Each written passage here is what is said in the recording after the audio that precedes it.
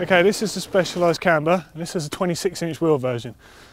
This is pretty much the standard sort of trail bike that everyone's riding today. And this is the same bike, but with 29-inch wheels. It's the same size frame, an extra large. Frame looks a lot smaller, but that's just because the illusion of the wheels being bigger. The major characteristic is how much more stable you feel, whether you're rolling over bumps or going through a turn. Wherever you are, you're sat in the bike better. And the reason for that is to get the bottom bracket low enough for the handling to feel good, otherwise you'll be way up in the air. The bottom bracket looks low on this bike, but it's actually in relation to where it would be on a 26-inch wheel bike. Your bottom bracket can only be so low.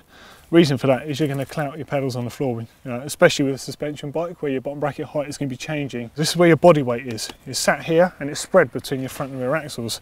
On a 29-inch wheel bike, to get this bottom bracket position the same height, it's got to be quite a bit lower than the wheel axles. Lower your centre of gravity, you're going to be more stable.